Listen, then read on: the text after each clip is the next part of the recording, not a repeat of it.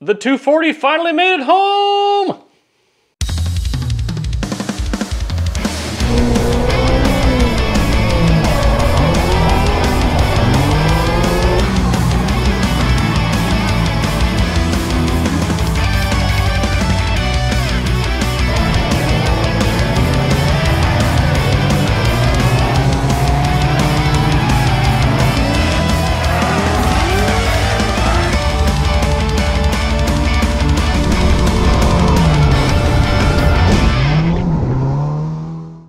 It is here in my garage, ready to do some work.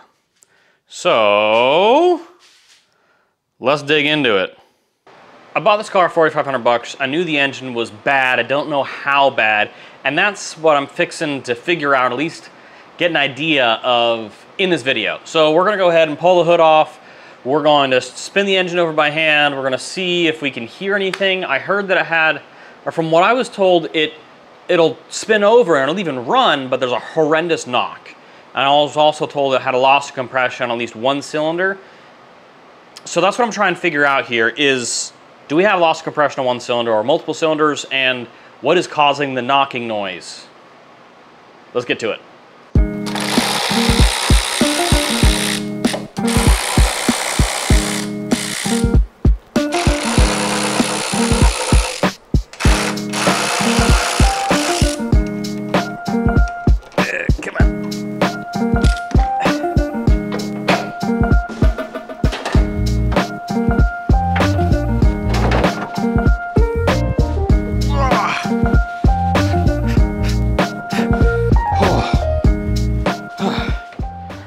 Okay, hood's off, now I can see a little bit better, and now we're gonna try turning it over by hand to see what it's like.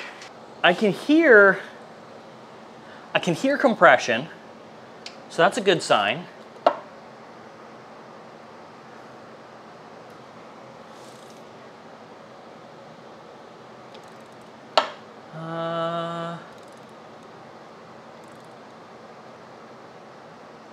What?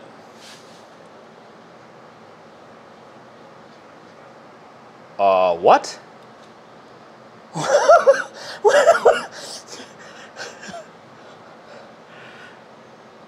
I thought this engine turned over and started and ran, because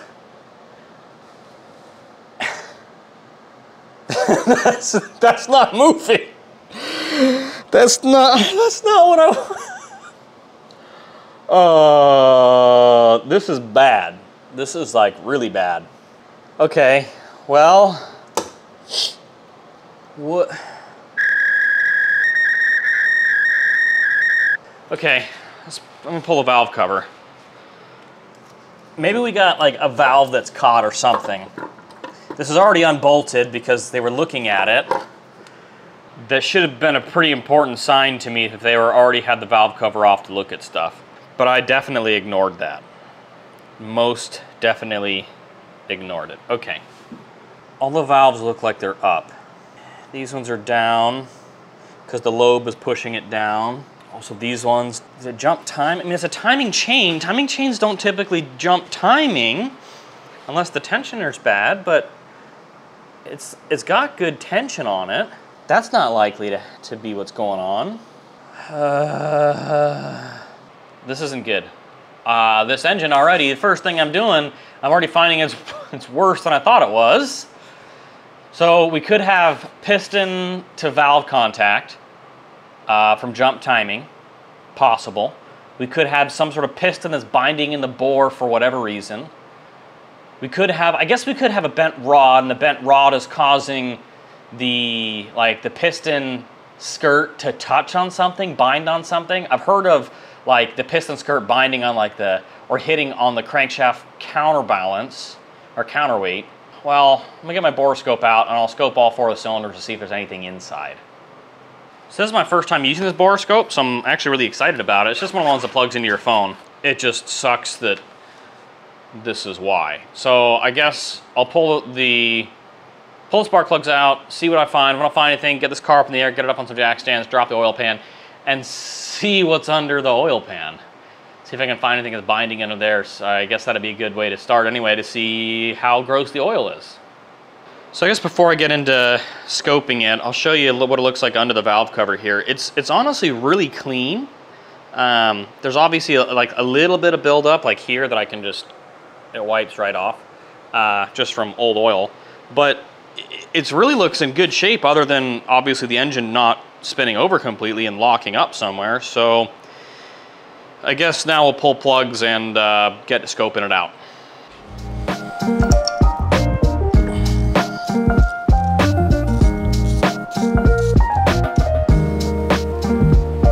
Oh geez. Well, there's some water in there. Yeah, that's water.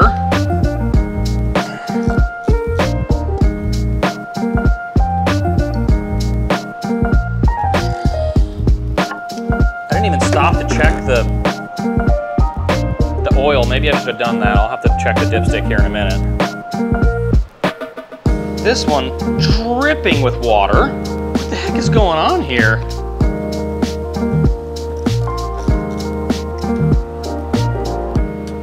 And that one's dry. Pulled the dipstick.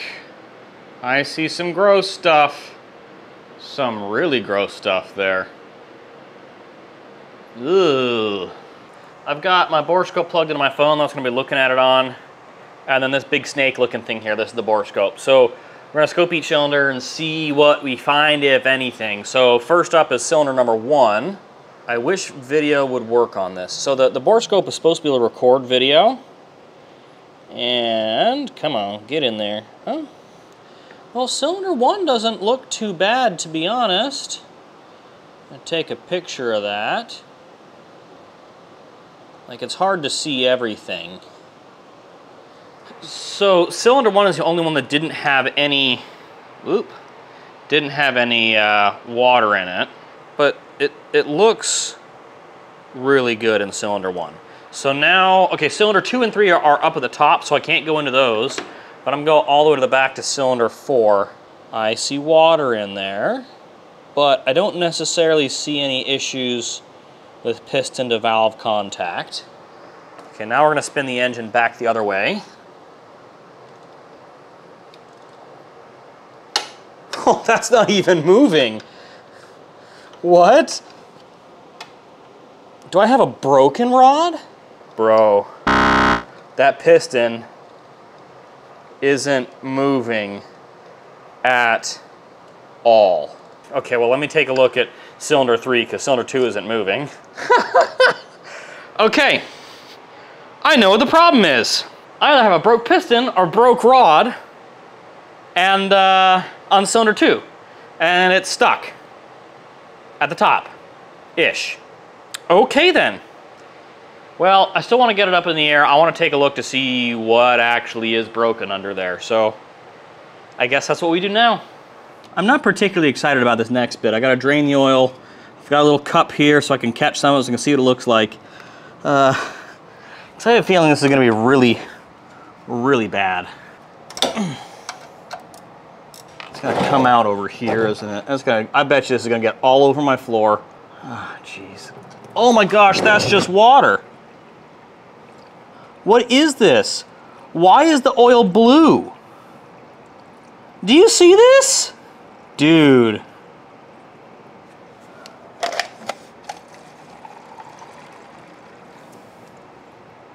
What the heck? This is not oil at all. Oh, there's the oil. Who did the previous owner of this car piss off? Because that was not oil coming out of there. Looked like Kool-Aid. Oh yeah! Or washer fluid. And there's some chunks on the bottom of this, some metal debris. So I'm gonna go wipe that off while that drains.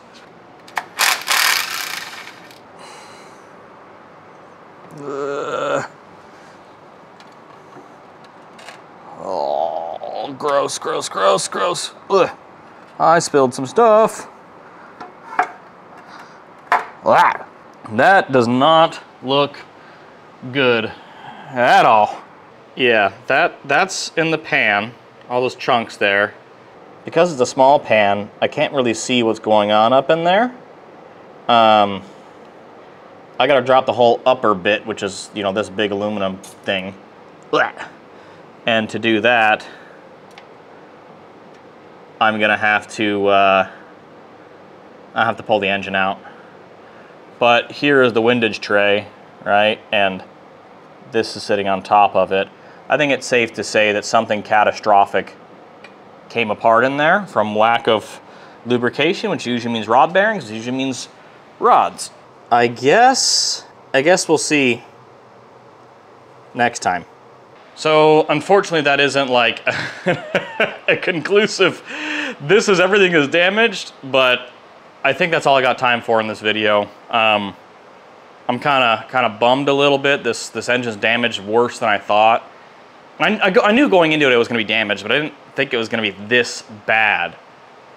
So now I know I need at least rods and pistons at this point, because if the rod came apart, the piston came apart. I mean, so I'm going to need both of those and a full bottom end rebuild kit. I might need a block. I might need a head. I might need new everything. And the only way for me to tell is we'll rip the engine out and pull the head off and all that stuff. So, yeah.